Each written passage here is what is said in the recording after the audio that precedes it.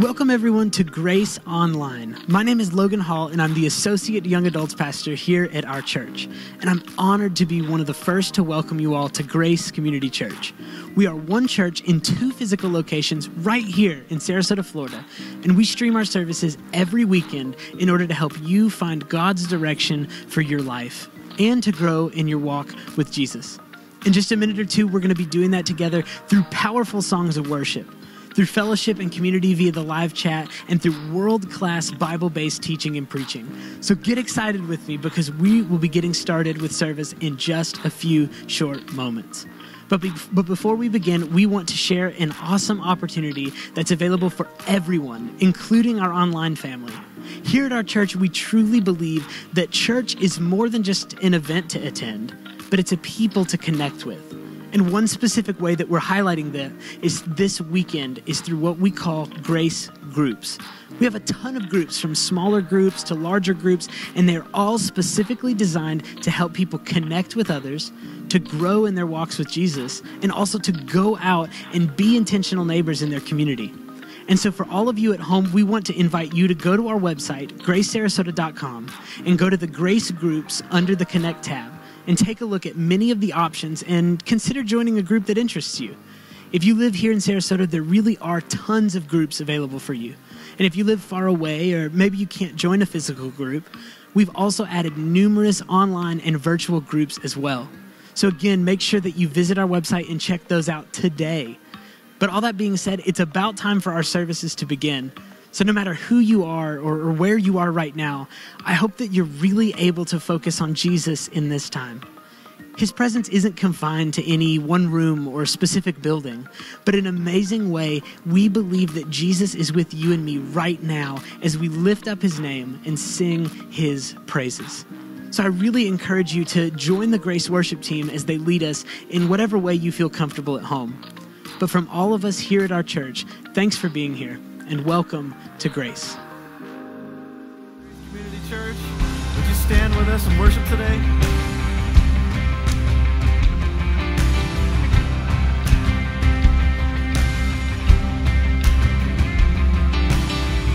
When all I see is the battle, you see my victory.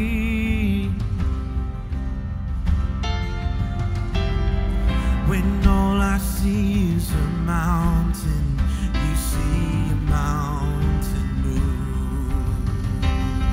And as I walk through the shadow, your love surrounds me.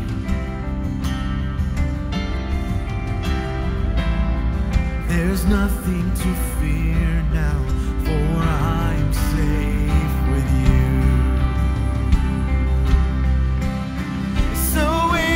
I'll fight on my knees with my hands lifted high. Oh God, the battle belongs to you, and every fear I lay at your feet. I'll sing through the night. Oh God, the battle belongs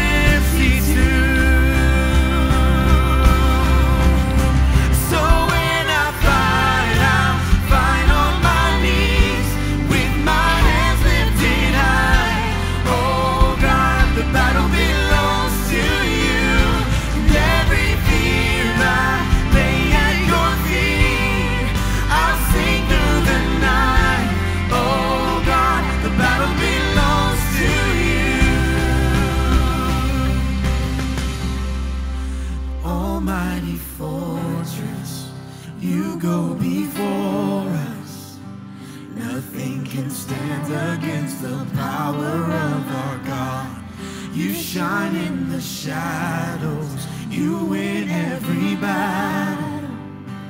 Nothing can stand against the power of our God. Almighty fortress, you go before us. Nothing can stand against the power of our God. You shine in the shadows. You win every battle. Nothing can stand against the power of our God.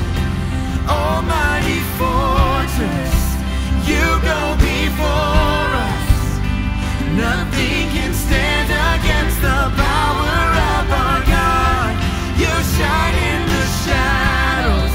You win every battle. Nothing can stand against the power of our God. So when I fight, I'll fight on my knees with my hands lifted high. Oh God, the battle belongs to you, and every fear I lay at your feet. I'll sing through the night. Oh God, the battle belongs to you, and oh God, the battle belongs to you.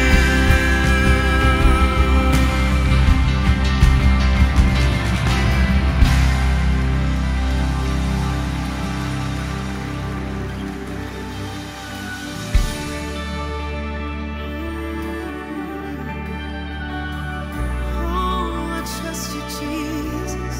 I trust in who you are. You're a fighter, God. You go before us, Lord.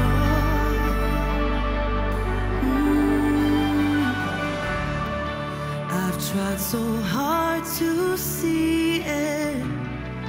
Took me so long to believe it, that you choose someone like me to carry your victory. Perfection could never earn it. You give what we don't deserve, and you take the broken things and raise them to glory. Come on, sing this out. You are my champion. Giants fall when you stand undefeated. Every battle you've won. I am who you say I am. You crown me with confidence.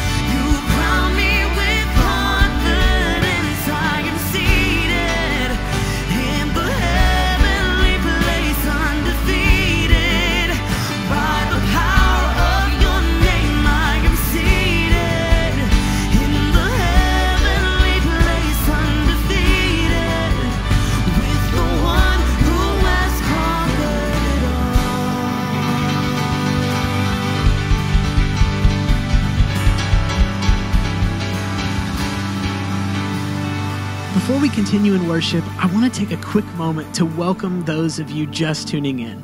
My name is Logan Hall, and I'm the Associate Young Adults Pastor here at Grace, and we are so glad to have you all with us online today. And as an extra special shout out, we really want to acknowledge any of you who are joining us this weekend as a new guest. If that's you, feel free to say hey in the chat below, or more importantly, we would really love to connect with you as well. You can either visit our website at gracesarasota.com and click the I'm New button, or you can text the phrase New Guest SRQ with no spaces, and you can text that to the number 97000.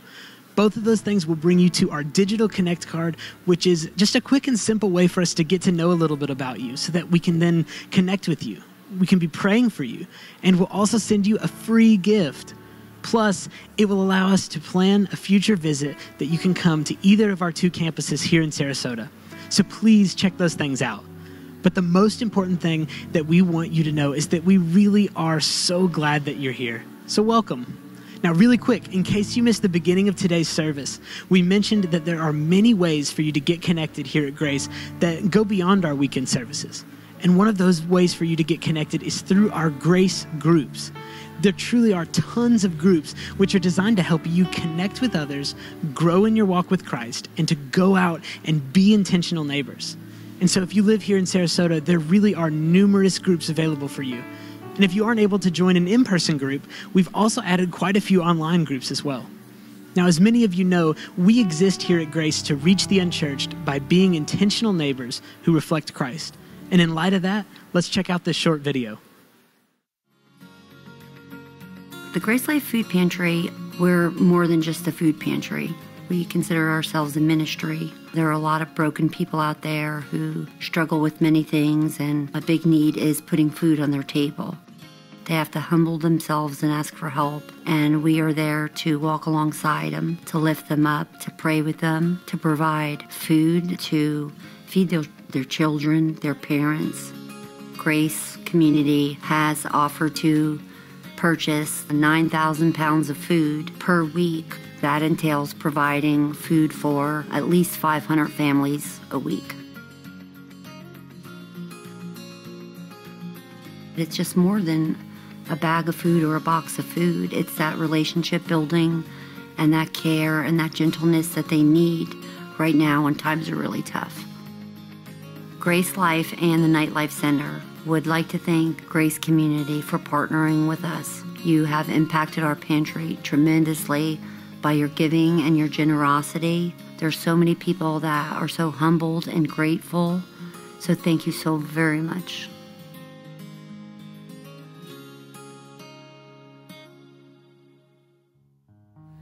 Isn't that amazing?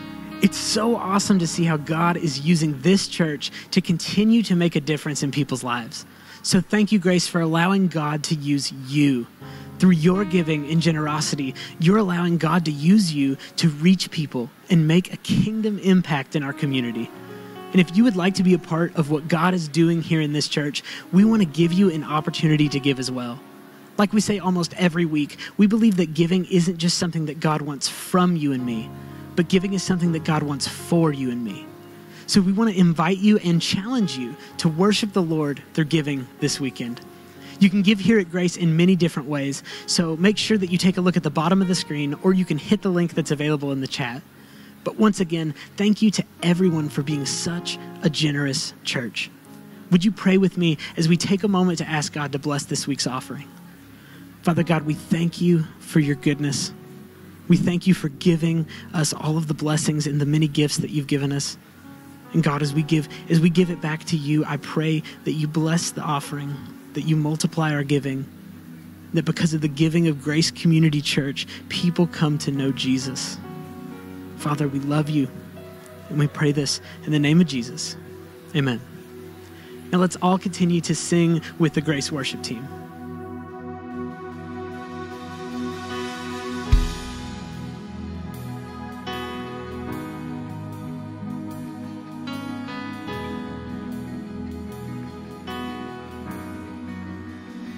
Let faith arise. In spite of what I see, Lord, I believe. But help my unbelief, I I choose to trust you.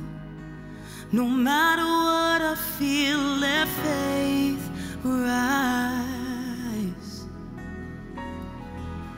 Let faith rise. For my champion's not dead, he is alive. Oh, and he already knows my every need. So surely he will come and rescue me.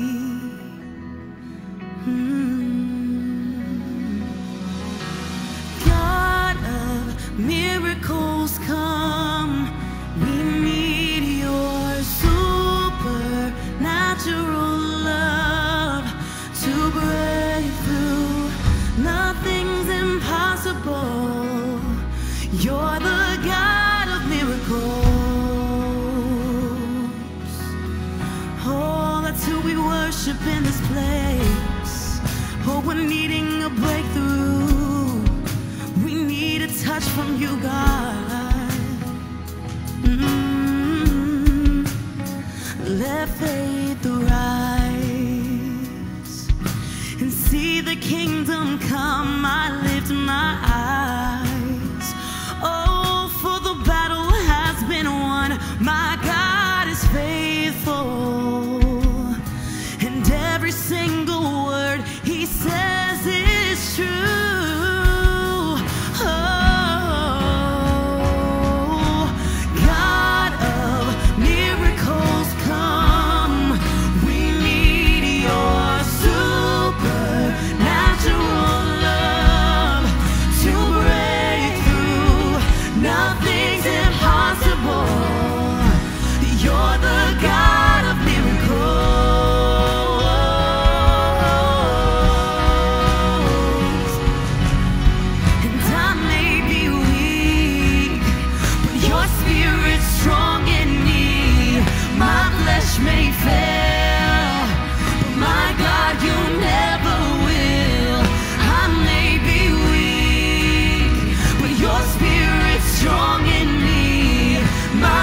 May fail, but my God, you never will. I may be weak, but your spirit's strong in me. My flesh may fail, but my God, you never will. I may be weak, but your spirit's strong in me. My flesh may fail.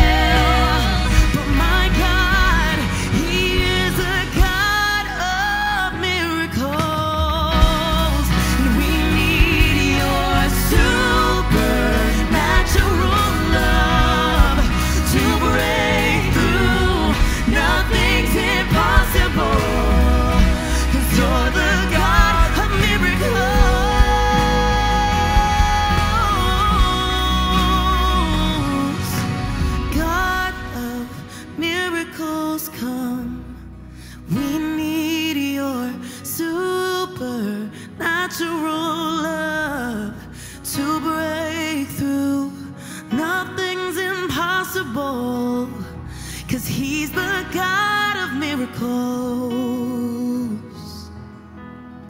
Yes, you're the God of miracles.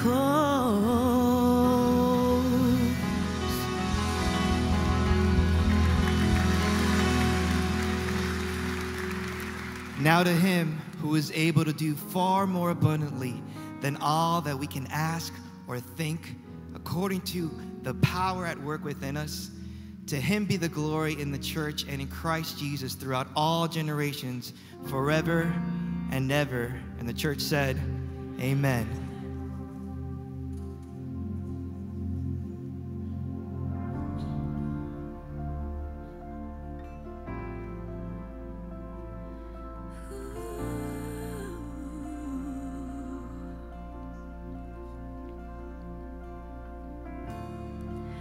The one who made the blind to see is moving here in front of me, moving here in front of me. The one who made the deaf to hear is silent silencing my every fear, silencing my every fear. Sing, I believe in you, I believe in you. You're the God of miracles. I believe in you, I believe in you. You're the God of miracles. It's who you are.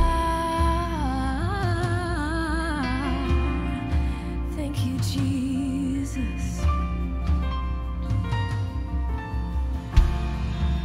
The one who does the impossible is reaching out to make me whole, reaching out to make me whole. The one who put death in its place. His life is flowing through my veins. His life is flowing through my veins. I believe in you. I believe in you. You're the God of miracles. I believe in you. I believe in you. You're the God of miracles. Sing it again. I believe in you. I believe in you. You're the God of miracles. I believe in you. I believe in you. You're the God of miracles.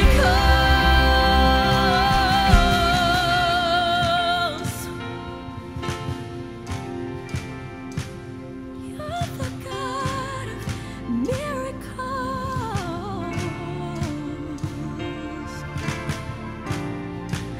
The God who was and is to come.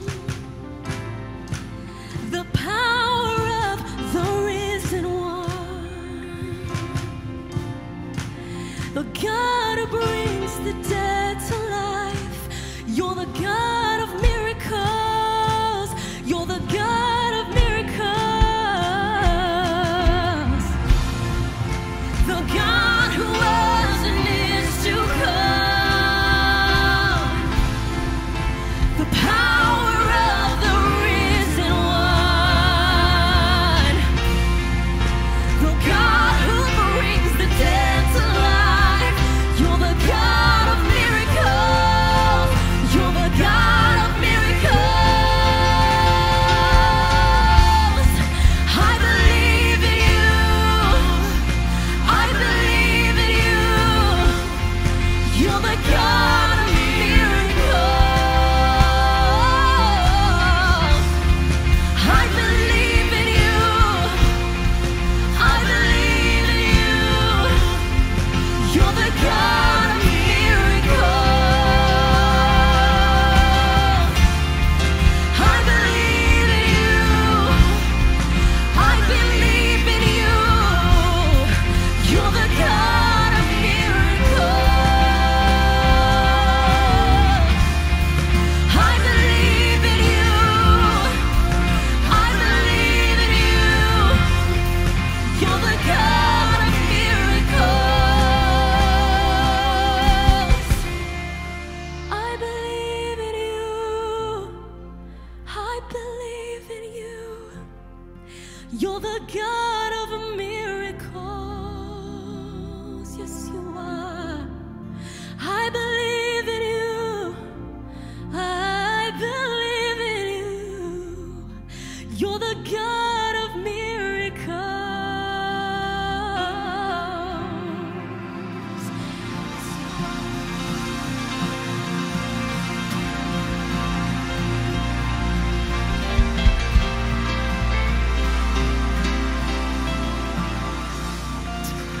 If there's ever a time that the church has needed to believe that God is the God of miracles, it would be today. Do we believe that God can still do the miraculous? Do we believe that, right? We do believe that. And so what I want us to do, if we could, I want us to just take a moment and I want us to pray. We have much to pray for. We're opening up the church regularly now on Wednesdays from 6 to 8, trying to transfer back and forth to the campuses. But I just believe that God's people need to pray. And I don't know what your need is this evening. I don't know what your need is online, whatever it may be. I just want you to know that you're not here. You didn't tune in by accident. You're here because God wanted to meet you here. And he's just a prayer of faith away. Would you bow your heads and hearts with me, those online as well? And let's just take a moment here. Father, we come to you because we're people that are needy. Many people during this season are weary and tired and afflicted and wondering. And Lord, I just pray that, as you said in Matthew 11, you said that if you're tired, if you're weary, if you're heavy laden, Lord, you invited us to come to you, and you said you would give us rest. Lord, we come to you right now this weekend.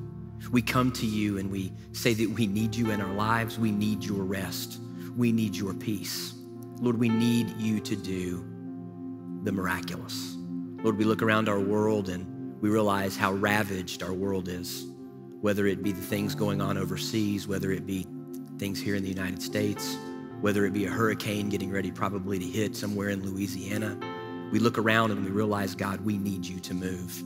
Father, we pause right now as your people and say that we believe that you are the God who created the heavens and the earth. We believe that you are the God who can do exceedingly abundantly above all that we could ever ask or think. We believe that you are the God that rose from the dead on the third day. We believe that you are the God that can walk on the sea. We believe that you are the God that can split the Red Sea for the children of Israel to walk through. Lord, we believe that you opened the eyes of the blind and you opened the ears of those that were deaf. You made those who could not walk again. Nothing is too difficult for you. So Lord, we call out to you with our own needs, our own things that we're going through, and the problems and pains of this world. And we ask, Father, that you would invade this world once again, that the kingdom of God would show forth strong. Lord, that your kingdom would come and your will would be done for your glory and for your glory alone. And Lord, we love you and we thank you and we praise you in Jesus' name. And all of God's people said, amen. Can we give the Lord a hand clap and go ahead and have a seat? A couple things real quick that I want to say. I just want to brag real briefly on Mike Kaysen, who did a fantastic job last weekend.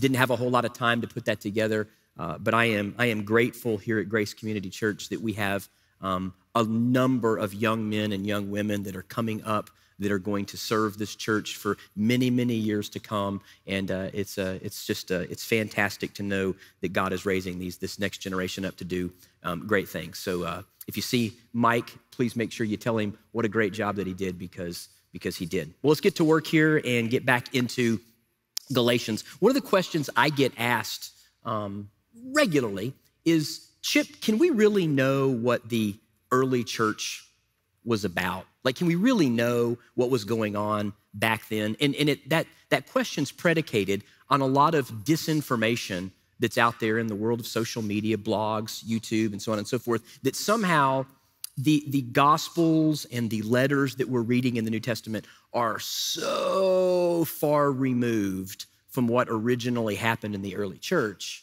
So therefore, what we've got is sort of this distortion and the church is sort of reworking certain things into the Gospels, into the epistles that we have. And I would like to just say that that's just not the case. The Gospels and the epistles that we have are not so far removed. In fact, we're looking at this epistle that Paul wrote to the church at Galatia, and many people feel that this is the earliest book in the New Testament. Oftentimes, 1 Thessalonians or James sometimes are proffered up, but many people feel Galatians is the earliest book in the New Testament. This is as early as it gets. And if you run on the theory that the Jerusalem Council was somewhere between 48 AD, maybe even up to 50 AD, we're not precise, But if you run with that 2-year variance, then you know if Paul wrote this before the Jerusalem Council, which I believe that he did, then you're looking at a book that could be written as early as 48 AD. So this is a really early epistle. And so we're going to learn a lot as we go through this. Now, if you were not here a couple of weeks ago, I would highly recommend that you go back and rewatch the introduction to this particular epistle. I think it's a lot of stuff. It's probably more stuff than I should have put in a message, but that's just the way it is. I didn't want to spend a whole lot of time doing the intro, so we looked at that. And suffice to say, the most important thing that we get for this weekend is that Paul had visited the area in what we would call today southern Turkey, and he had planted multiple places of Christianity, multiple churches in different parts of that region, and he had left. And then some other people had come in and said, hey, what Paul taught, it really wasn't the full gospel. Paul's sort of a people pleaser. He doesn't like to tell you the full deal. The gospel's a little bit rougher than the way he makes it. And so we need to come in and tell you the rest of the story, so to speak. And Paul hears and gets wind of this, and he writes this epistle. So as we go into this is early Paul. This is early Christianity. This is early working it out, and I think we're going to enjoy it very, very much. Now, every sermon will start with, the title will have a chapter and the verses, so that when you go back online or you go back on the mobile app, if you're reading in Galatians a year from now, 2 years from now, and you're in chapter 3 and you're looking at a verse and wondering, you'll be able to go back and catalog. We also are highly considering transcribing all of the messages and making a commentary on Galatians to be read. So we're trying to do this so that you can have the scriptures at your, that you can get to scripture best that you can to learn it. So let's get to work, and we're gonna go line by line, and we're only gonna get through 5 verses this weekend, and we'll get through it in just a few hours, so it'll be good, and y'all can still get something to. Just kidding. So let's get to work. So verse 1 of chapter 1 of this epistle starts off, Paul, an apostle, not from men nor through man, but through Jesus Christ and God the Father who raised him from the dead. Now, most of us, if we're being honest, probably when we read that, we're on to the next verse. I want to try to help us to really take some time and realize there's not one word in any of these books that we read in the Bible that's just happenstance. There's not surplus wordage, so to speak. They're super important the way they're put together. So the first thing that we realize is he starts off with Paul, which is different from you and me. When we write a letter today, we say to whom it may concern, or to whoever it is that we're writing to, then we write the letter, and at the very end we say, sincerely, Chip. Okay, in the first century, they didn't do it that way. They started with the person who wrote the letter. Paul, we know about him. We know about his journeys. We know about his missionary journeys. We know a lot about Paul just from the New Testament. There's some recorded stuff about Paul as a person that we can't say for sure, but the word Paul itself means little, or it means modest. And so Paul was probably a very short-statured man. We see this in the Corinthian correspondence where they say, when he's in front of you in physical, he's not very impressive. So he probably was a short man. We have a little sort of detailed about Paul that we can't say is completely true, but it said Paul was short, that he had a crooked nose, and that his eyebrows met. So Paul had the first unibrow, but the reality is Paul was probably a very short man, nothing really to look at. And he writes this letter, he says, Paul, and in all of his epistles, he reminds us, except for Philemon, who's written to a friend to try to release a slave, he tells us that he's an apostle. Why does he do that? Why does he tell us that he's an apostle? What's the reasoning for Paul letting us know in his epistles that he's an apostle? Well, what it does is it says that he has the authority to speak into the life of the church. Imagine if the church never had anybody that could speak to it. We would be like the book of Judges, where everybody did what was right in their own sight. Everybody just sort of did what they wanted to do. Paul says, hey, I'm an apostle because I'm getting ready to write you something because there needs to be some correction. And anytime he writes, he always lets you know he's an apostle because he's writing to a church that needs correction. Why can he be the one that tells them, hey, you need to sort of not do this and you need to start doing this? Because he's an apostle. Now, what he does here in this epistle that he doesn't do in any other epistle is he starts off after saying that he's an apostle and he goes what we would consider to be some negative things. He says something, instead of just saying, I'm an apostle called by God or by the will of God, he says this. He says, not from men nor through man. Why does he say that? Why does he stop and pause and let them know that, hey, by the way, my apostleship, it's not from men. It wasn't like a bunch of men decided that I was going to be an apostle, nor is it through man. Well, probably what's going on is the people that came into the region after Paul had left said things like this. Paul, he's not really an apostle because he didn't walk with Jesus. See, he was set forth by people. We have that in Acts 13, where the church at Antioch set Paul and Barnabas forth as missionaries, as apostles. And so these people that came in after Paul probably said, he says a lot of things and it sounds impressive and it feels good, but he's probably not to be regarded on the same level as the real apostles, which is why he sort of takes this defensive posture at the very beginning to say, hey, my apostleship, it wasn't from men. Like, just in case you heard that, in case somebody came and told you that I'm not the real deal, let me go ahead and dispel that. And it's nor through man. My apostleship is for real. And I have the ability to speak into the church because my apostleship didn't come from man at all. And then what he does next is shocking for early Christianity, especially if this is the first epistle, the first piece of literature that we have in the New Testament. And this is coming from a monotheistic Jew who understood the scriptures, who was a Pharisee of Pharisees. Look at what he does. And oftentimes we breeze through this and don't pay attention to it. Look at what he does here. He says he's an apostle, not from men nor through man. Look at this. But through Jesus. He puts Jesus before he places God the Father. That is striking. People say, well, the early church didn't really consider Jesus to be God, or they didn't consider Jesus to be something special. This may very well be the first piece of literature that we have in the New Testament. And Paul has put Jesus in the primary place to support his apostleship. This is the Christological significance of this cannot be understated. He says, my apostleship, it's not from men nor through men, but it's through Jesus and God the Father. Now, this is really important here. Hold on, did we just lose can we go back maybe? Did it die? It may have died. If it died, we're gonna try to do what Jesus did for Lazarus.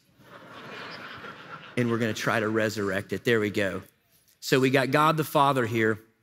So notice here what's gone on. I wanna stop here because what I'm gonna do periodically in this text is I'm not gonna just give us the background and the theological stuff. I'm gonna also try to make some real practical applications. So Paul is convinced that he's speaking into the life of the church. And I want us to just stop for a minute here and think about this because this is important. Do we have anybody in our life? I want you to be honest with yourself. You don't have to tell anybody, you don't have to look to your neighbor or say anything like that. I just want you to be honest with yourself for saying, that can speak directly to us, that we would listen to, even if they were telling us that they disagreed. Is there anybody in your life that can speak into your life right now that could say to you, hey, I think what you're doing or what you're saying or what you're thinking might be wrong, that you would stop and you would seriously consider what they said to you? Now, I know there's a lot of recoiling because here in America, we're these radical individualists, but the church and the Bible is not written in that way. The Bible is written that we need people in our lives. And I know many of you may have grown up in a tradition like I did where this was abused. I had people that abused spiritual authority and, said things that, and they did it to control and manipulate and all that stuff. That's not biblical. And we shouldn't throw it out because we've had some bad experiences. I mean, 1 Peter 5 says that people that are over us should do it as an example and should do it as a servant, and all of those good things. But I want to ask this question because this is a question. Who do you have in your life? Who do we have in our life like Paul who could directly speak into our life that would put us on the dime, that would read our mail and would make us pause for a moment? I always say it this way, everybody needs a pastor in their life. Everybody needs somebody in their life that they can say, hey, I believe this person is a godly person. I believe this person really cares about my interests. And I believe that if they spoke to me and told me something, it would be something that I would need to really go home and think about and pray about. If you don't have somebody in your life like that, I can tell you that usually sets us up as Christians for bad things. We see it in the aggregate, in the larger church when pastors, people like me, get way out of line. And when you go back and you ask why does that happen, typically it's because they didn't have anybody in their life that could read their mail. Somebody couldn't pick up the phone and say, hey, what you're teaching this weekend, that was crazy, man. We need to have like a cup of coffee and talk about that. Hey, the way you're treating your wife, it's just not acceptable, man. You kids, you need to go home and spend a little bit more time with the kids. Like, who do we have in our lives? Because Paul is convinced that the church needs people in the church that can speak into the church. In fact, in Ephesians 4, he says that God put apostles and prophets and evangelists and pastors and teachers to equip the saints to do the work of ministry. If we don't have people in our lives that can read our mail, it's very easy to get off very quickly. Just something to think about, something to pray about, something to just let the Lord work with you about. So Paul says, he's an apostle, not from men nor through man, but through Jesus Christ and God the Father. And then listen to what he says. Of all the things that he could have said, especially if this is the first piece of literature that we have in the New Testament, what does he lead with?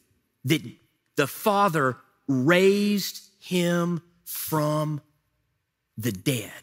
Like, the one thing Paul knew that made Christianity was the fact that Jesus got up on the third day. That was, that we in Latin, there's a term called sine qua non. It's the not without which. In other words, you can't have whatever it is that you have without this. You can't play basketball without a basketball. You can't play football without a football. We cannot have Christianity without the resurrection.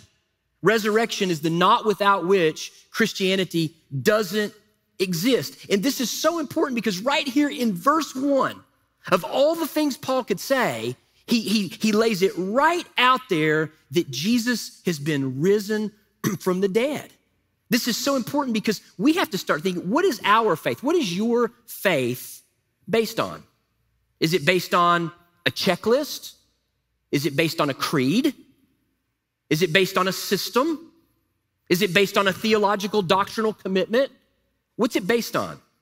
Because the earliest Christians would tell you that Christianity is based on a person who was raised from the dead. Alistair Begg says it this way. Alistair Begg says, when we talk about what is our faith based on, if we use first person, we're in trouble. I believed. I did this. I lived this way. He says that's not the appropriate response. The appropriate response is the third person. He died for me. He rose again on the third day. He forgave my sins. What's our faith based on? Is it based on all kinds of other stuff, or is it based on the truth of the fact that Jesus rose from the dead? So Paul says he's an apostle, and it's not from or through men, and he's called of God because Jesus and God the Father have called him. and Jesus has been risen from the dead. And he says, to all the brothers who are with me, to the churches of Galatia. You probably would have just blown through that. It's okay. But there's a lot in here that's important. First of all, he uses this word brothers. This is important. Paul is saying, hey, I want you to know that what I'm teaching you and what I'm saying to you is not something that's coming from me alone. There are a lot of other people that are in this thing with me, which is so important because Paul articulates here, he's not alone in his understanding. Listening and doing theology with others is vital. We forget, it's so easy for us to forget as Christians that Christianity is not an individual sport. It's a team sport. The Lord's Prayer is not my Father which art in heaven, it's our Father which art in heaven. We tend to forget that most of the yous in the New Testament, when we read, you were saved and you were saved, we go, oh, that's great. No, most of the yous in the New Testament are plural, which means the church, like when he says to the Philippian church, work out your salvation with fear and trembling, we typically read that as, okay, I got to work out my salvation as true. No, what he's saying is the church at Philippi together needs to work out its salvation with fear and trembling. That we're in this thing together. Paul says, hey, I'm not just writing this stuff out of nowhere. I'm not just making this stuff up. I got the brothers that are with me. There's a number of people that are in this thing with me. And then he says to the churches of Galatia. This is important because oftentimes we think of like just the church in terms of like the larger church, which is true. But to Paul, the larger church had groups of people that met in different cities. Like he says to the church at Corinth. He says to the church of God in Corinth. He says to the churches of Galatia. In other words, Paul sees that when the people of God meet, and they always meet somewhere, whether it's a house or a building or whatever it is, that when they meet, it's huge. It's important that what we do matters. I see these memes all the time on social media that says, my church is out in a kayak with a fishing pole. Can I tell you something? That's false. You don't have church in a kayak fishing by yourself. You don't. Church doesn't happen individually. Church happens corporately. It happens when the people of God get together and sing songs and listen to scripture and are changed and are moved and have accountability and have people that pray for them and people that they can talk to. Church is not just something that's no big deal. What we do here matters. It matters. I'm saddened by how many things I see in America today where church, we don't need to gather, church isn't a building. It's not. But the church is always gathered in space, whether it be a house, whether it be a synagogue, no matter what, the church is always gathered in sacred space. And what we do matters because what happens in this room, people decide to keep their marriages going. There's people that were dead that have walked in this building that have come to life because of Jesus. To Paul, this matters. He's writing to the people of God in the local communities that are representing Jesus where they live. He then says, grace to you and peace from God our Father and the Lord Jesus Christ. A phrase that many of us probably know because anytime you read Paul, you read this. But this is so pregnant with meaning. It's so profound. He's not writing to non-believers. He's writing to believers. He's writing to people that have been saved by God. And he writes to the church and the churches in Galatia. And he says, grace and peace from God the Father and the Lord Jesus Christ. Grace is unmerited favor. Notice here he doesn't say, you secured the grace, you got the grace, you did something for the grace. No. He says this was something that God did for you as a believer. He gave you unmerited favor. And not only that, he gave you peace. He tore down the walls of hostility between you and him. It wasn't something we did. It was something that he did. See, the unmerited favor of God and the lack of any animosity or separation with God because of what Jesus has done for you and me should be the driving force of our attitudes and emotions and not our circumstances. We should wake up as the most privileged and humbled people in all of the world every single day, amazed that the God who spoke billions of galaxies into existence decided to give you and me as his people unmerited favor and peace with him. We should rejoice over that. These are not just flippant words. These aren't just words that are thrown together. They're massively important for you and me. See, we got to continually remind ourselves that Christianity, it starts with God. Like he loved you and me so much that he sent Jesus to die, as Paul says in Ephesians 5, for his church. He gives us his grace, and then he gives us his peace. Like this is profound. The profoundness of an unmerited favor coming from an almighty God, and the fact that he took care of the animosity and the separation and the chasm between you and me could not be more profound. And then Paul says, he gave himself for our sins to deliver us from this present evil age according to the will of our God and Father. Look at, this is just a few words say so many things. He gave himself. Have you seen anything yet about what you've done? Have you seen anything else here about what I've done? Have we seen anything about a response? Have we seen anything about, let me tell you what I need? No. Paul wants us to understand the massive amount of divine work towards his people. He gave himself. I think of the passage in Philippians 2 that says that we should have the mind among ourselves as the people of God, the same mind that Jesus had. Jesus, who existed as God and had all the rights and had all the privileges of what it meant to be God, what did he do? He didn't cling. He didn't exploit. He didn't grab.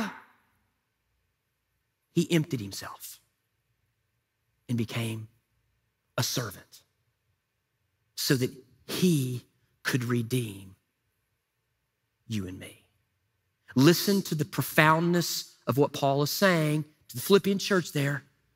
He says, let this mind be yours. How well have we had that mind during COVID? How well have we had that mind during what's going on in our world? It seems like we like to grab and cling and claim and pull. These are my rights. Paul says, let the mind of Jesus be in all of us who could have clinged to it, who could have demanded. But what did he do? He gave it up. Why? Because he gave himself. See, this is divine work and initiative. This is Almighty God stepping out for you and me. Like, we didn't even know it. We weren't even looking for it. We weren't even thinking this was even gonna be a thing. And he steps out and he gave himself, look, for, what did he give himself for? Our sins. I know this doesn't go over very well in the world today, that we are sinners before we meet Jesus. I know nobody likes to hear that because most of us like to think, well, I'm pretty good. I'm not as bad as my neighbor. Have you seen my neighbor? Pretty bad. Like, compared to him, pretty good. I like what H.C.G. Moule, he's a wonderful theologian, he said one of the things he used to say is that you may be on the mountaintop and your buddy in the valley, but neither one of you can touch the sun. See, Jesus came to give himself for our sins. We can try to change the Bible. We can try to make it say stuff that it doesn't, but it's very clear here why Jesus came. He came because you and me were in need of rescue. We were broken. We were problemed. We had issues. And we all know it. I mean, we may not like the word sin, but we all know that, like if you do one thing and you blow it one time, you can maybe call that a mistake, right? You do it again, okay, maybe it's a mistake. Some of us have done the same thing hundreds and hundreds of times. I don't think that makes us mistakers. I think that means there's something that's fundamentally not right that needs to be repaired. Jesus gave himself for our sins. Look at this, to deliver you and me. There is power in the gospel. There is power in the transformational nature of what Jesus does in our hearts, in our lives, when we say, I want to follow you. It's the greatest news in the world. There's transformation. Jesus doesn't just meet us where we are, which he does, but he doesn't leave us where we are. I love what one theologian says. He goes, you may not be any better than your neighbor as a Christian, but you're better than you were before you met Jesus. Jesus changes lives, deliver us from the present evil age. Some of us need to download that a little bit. Need to take a moment and go, whoa, man. Yes, he's put his spirit within us. He's delivered us from this present evil age. He gave himself for our sins to do this. And this is what's great. Richard B. Hayes says this, Jesus' death does not simply procure the forgiveness of sins, as great as that would be. Rather, it transposes us into an entirely new reality by liberating us from the power of the present evil age. That's profound. Like, that's why we teach as Christians that, hey, you can know Jesus and he can make a difference in your life. It's called your testimony. It's called the testimony of, hey, this is what I was and this is what God has done. That God has changed my life. He's made a difference in my life. This isn't just something that we ascribe to and hope that it's true. This is something that we believe in a person, and it changes our lives. And then he says, according, this is really profound, according to the will of our God and Father. A lot of people have a problem. They don't understand how God can be completely sovereign.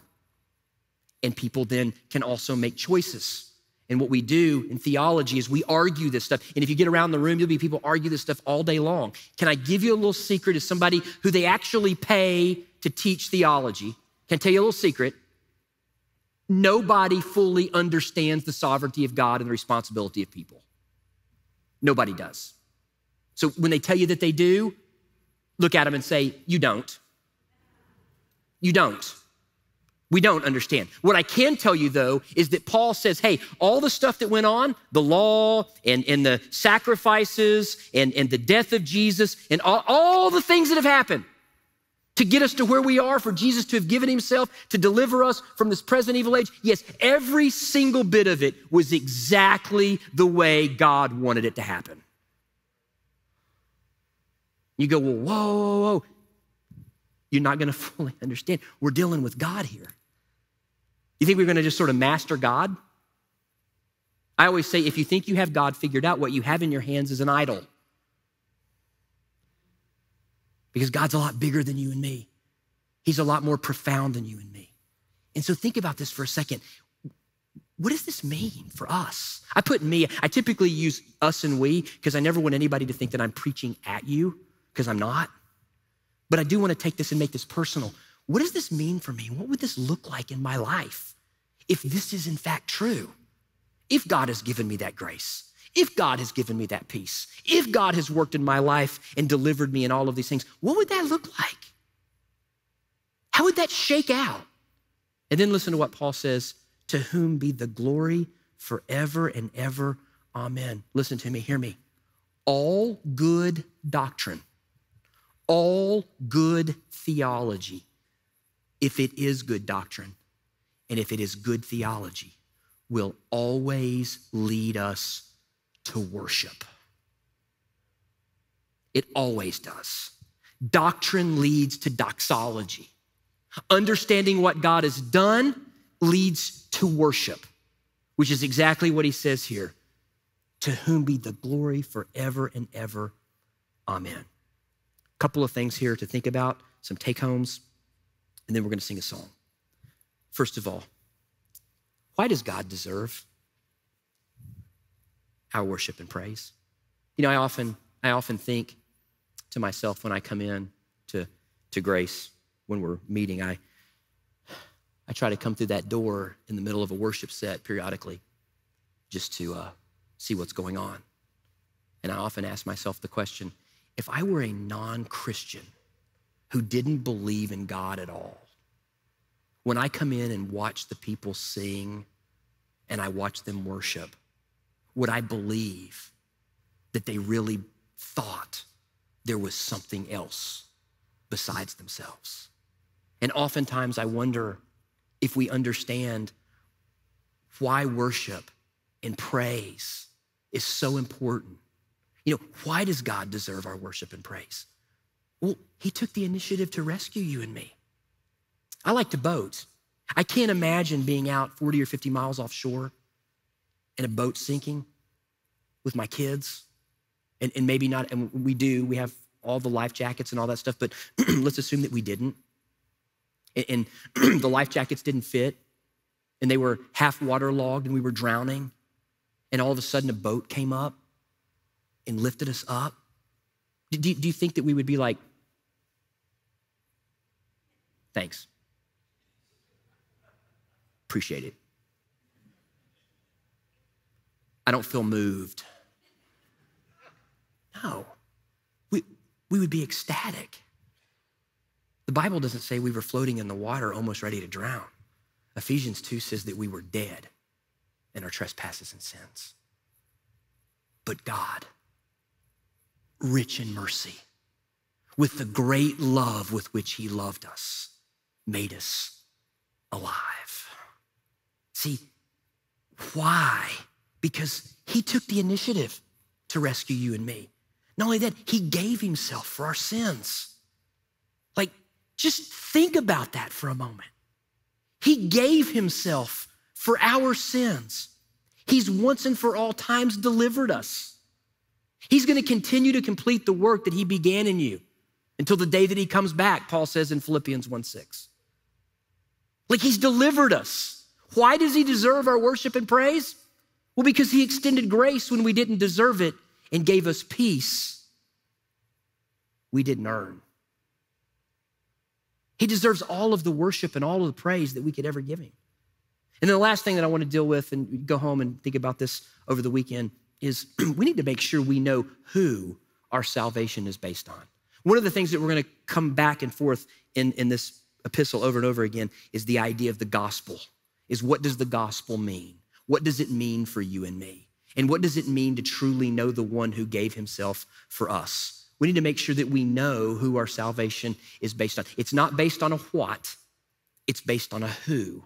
It's based on a relationship with Jesus. And this changes everything because this helps us to remember that we aren't somehow noble people who can sort of do good and then merit our salvation.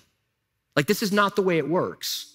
We don't stand before God one day and say, well, I did this and I did that. And I can't tell you how many times that I've sat down with people who have been to church and have gone to church and have attended church. And I sit down and say, okay, let me ask you a question.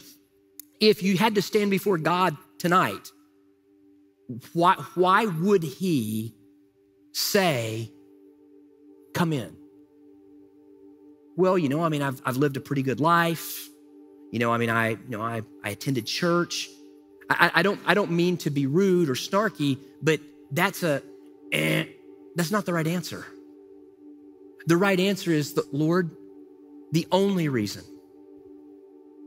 that I can come in is because I believe that your son, Jesus, died on a cross for my sins, and he rose again on the third day so that I could have everlasting life. The only reason I can come in is because of what Jesus did for me. That's the answer.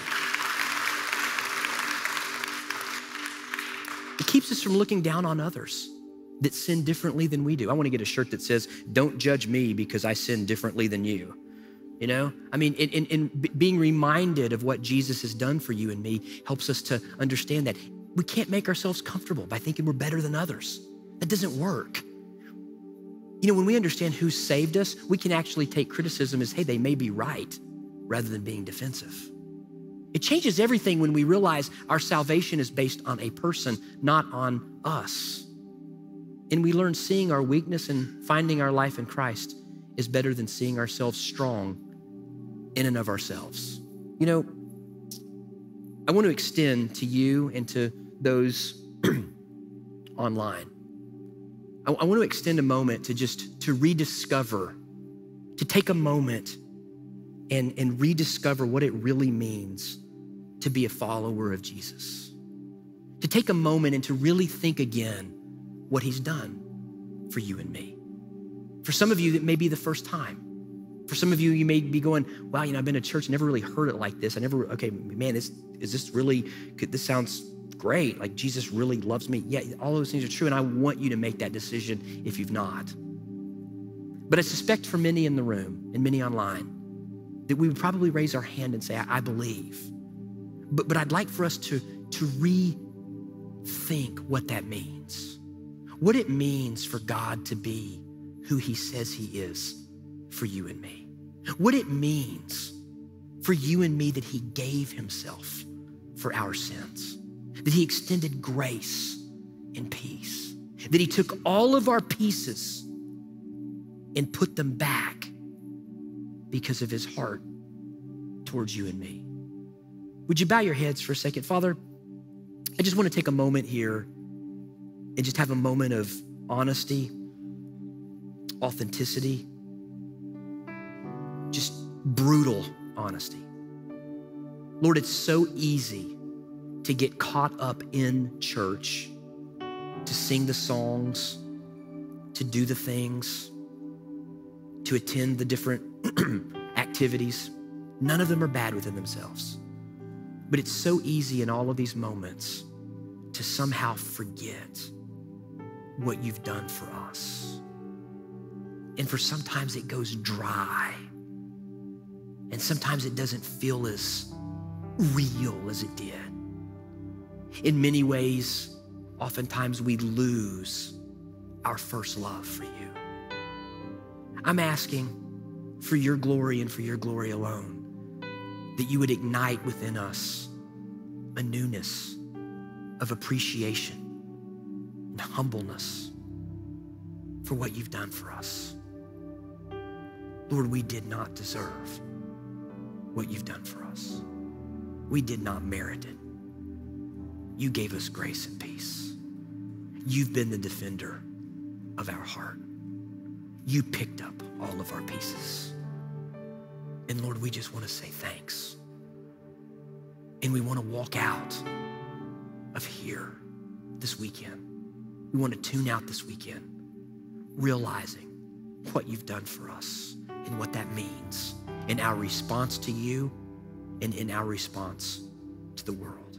And Father, I pray that as we sing this last song, I pray that we would all have just a moment of clarity and a moment, Lord, of just focus on how grand, how magnificent your salvation is towards us, and that we would worship you as a response. I pray that you would continue to lead, guide, and direct all of us and watch over us. In Christ Jesus' name. And everybody said, amen. Would you stand with us and let's sing one final song?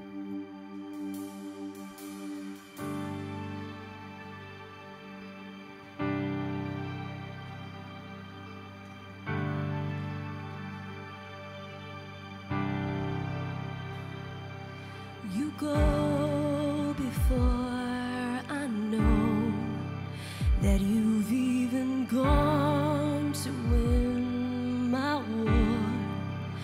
You come back with the head of my enemy. You come back and you call it my victory. Oh.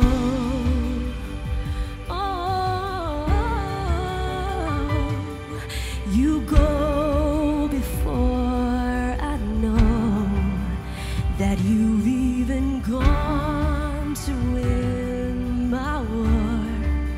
Your love becomes my greatest defense. It leads me from the dry wilderness, and all I did was praise. All I did was worship. All I did was bow down. No, all I did was stay still. Come on, let's sing hallelujah. Hallelujah, you have saved me. So much better your way. Hallelujah, great defender. So much better your way. You know before I do, where my heart can seek to find your truth. Your mercy is the shade I'm living in. You restore my faith and hope again. And all I did was praise. All I did was worship you, Jesus. All I did was bow down. Oh, all I did was stay still. Stay still. Hallelujah, you have saved me. So much better your way. And hallelujah, great defender. So much better your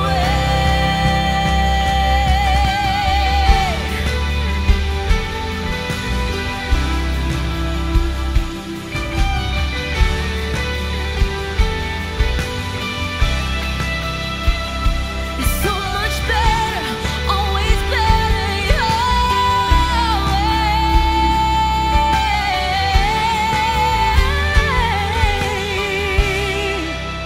When I thought I lost me, you know where I left me. You reintroduced me to your love. You picked up all my pieces, put me back together. You are the defender of my heart. When I thought I lost me,